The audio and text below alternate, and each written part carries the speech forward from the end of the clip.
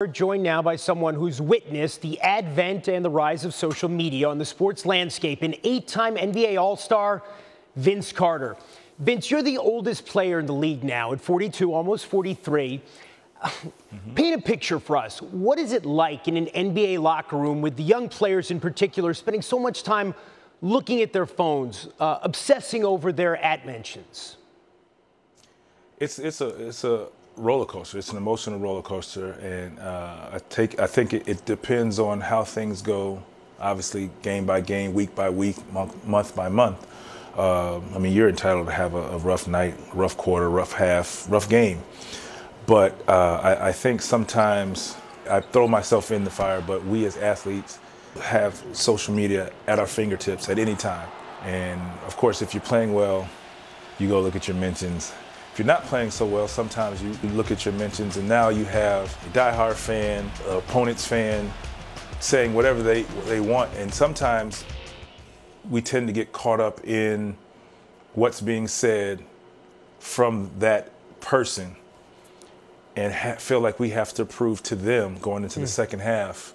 I mean, that's remarkable, Vince. I mean, you and I have talked about this before. You're saying players are looking at their phones at halftime, and they're taking to heart criticisms they see on social media. That can't be from good. Someone who's sitting at home. Right. I mean, No. But you're saying that really happens all the time. Yes, of course. It's been like that for a while. And it's tough for someone like myself or guys who's been in the NBA prior to social media being a thing, because, I mean, it wasn't a thing. So we didn't have to worry about the outside noise. And you know, now we're so accessible to all of these outlets at the click of a button.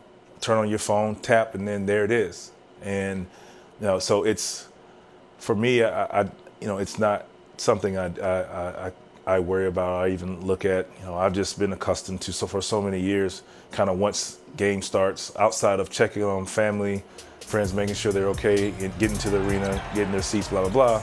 That's really the last time I kind of look at my phone, unless it's a situation I need to check at halftime. But like, it's a real thing, and you know, I've over the years, it's been a concern for some organizations, and you know, we try to kind of speak up on it, and just tell guys, hey, you know, focus on the game. If you were commissioner for a day, what would you do? What would you mandate on the subject of social media? I mean, it seems insane that players are looking at their phones at halftime.